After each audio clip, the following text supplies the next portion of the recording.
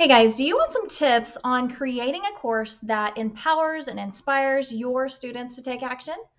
Perfect. Then I'm going to give you some of those best tips that I know of that can help you succeed and successfully inspire others to hopefully buy your course.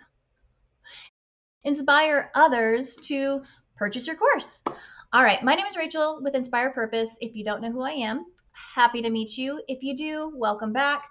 I am a course creator, I am a web designer, and I just share tips on course creation and web design. So if you like it, hit the like button and let's get started. Okay, so the first one is something that I talk about, especially in both my startup kit and my Passion to Profit program, but it's about making your learning objectives. It's so important. It not only does it help you, it helps a student. So when you create learning objectives, you are creating a plan. You're letting the student or the audience know this is what you're going to learn at the end of this course, at the end of this workshop, at the end of this challenge, whatever you're creating. You have to have learning objectives. So when you're getting ready and you're putting your thing together and you've got a topic, make sure that you research what your target audience is needing. What are their pain points? What are their struggles? What are they interested in? What is going on with their life? Where are they hanging out? Then you can build learning objectives because you want to create a course that ultimately gives them a solution to something that's in demand, something that would make a big impact.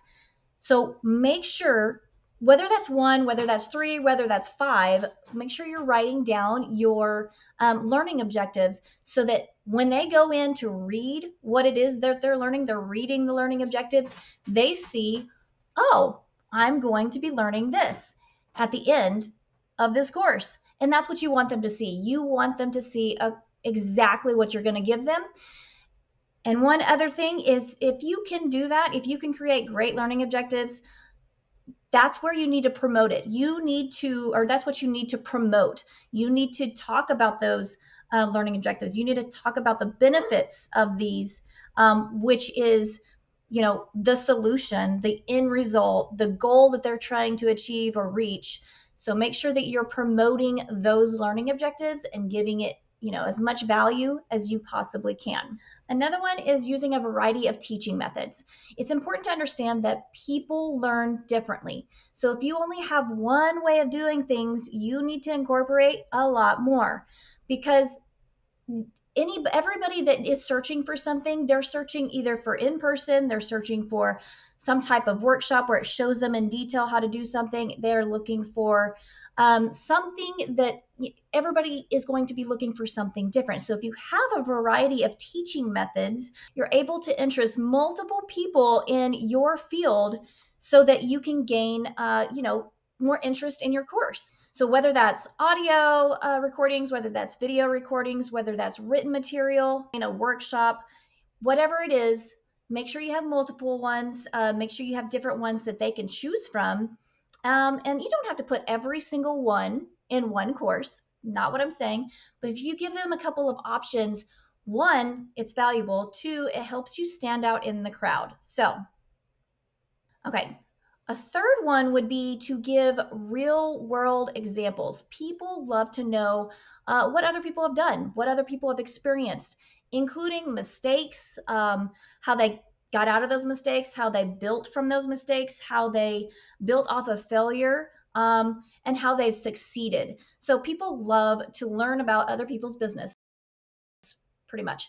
So if you're able to provide them with real world experiences and real world, even testimonials are always good, but anytime that you can give real world examples and illustrate your points to your audience, it can become clearer to them. It can help them stay engaged, and it helps them stay motivated throughout the course. It really does. And finally, make sure you have a call to action. Make sure you encourage a call to action, also known as CTA. So that is where you're telling or encouraging them, hey, check this out. Hey, grab this free thing. Hey, watch this video. You're telling them, you're pushing them to do something, pretty much. You're providing them with tools and tips and resources that ultimately they can implement in their own personal or professional life today. And you're encouraging them to take action. Very important, because if I don't see anything, you know what? Take YouTube, for example. Everybody puts subscribe or, like or whatever on their screen.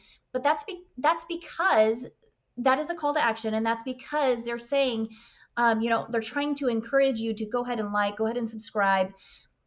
But people forget as they're watching videos or as they're doing something, and they forget to take action. So it's important, or not even that they forget, if you don't have an option for someone to take action and you're not encouraging them to, why would they?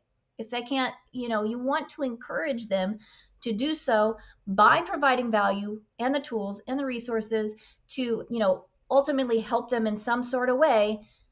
But just make sure that you're putting that CTA on there. Make sure that you have that, whether it's on a landing page, whether it's in YouTube, whether it's in whatever. Make sure that you have something like that, because it helps you, and it helps them because they're getting what they wanted. All right, so I hope that helped. I hope that was valuable. I hope you can implement it in your own course today, or whatever it is that you're creating in that online digital world. If so, hit the like button or subscribe, whatever. Yeah, and if you have any questions, put them in the comments, and I can't wait to see you on the next video.